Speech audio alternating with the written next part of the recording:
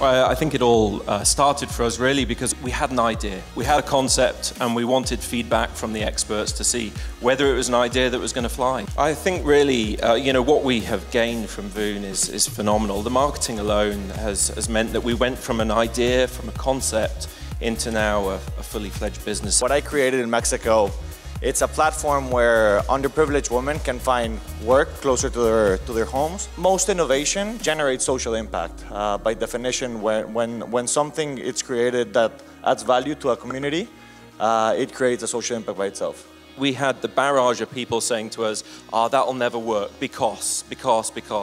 And you get this, whenever you have an idea, when it's innovating like MACREBUR is, you get a lot of people telling you that it's not going to work.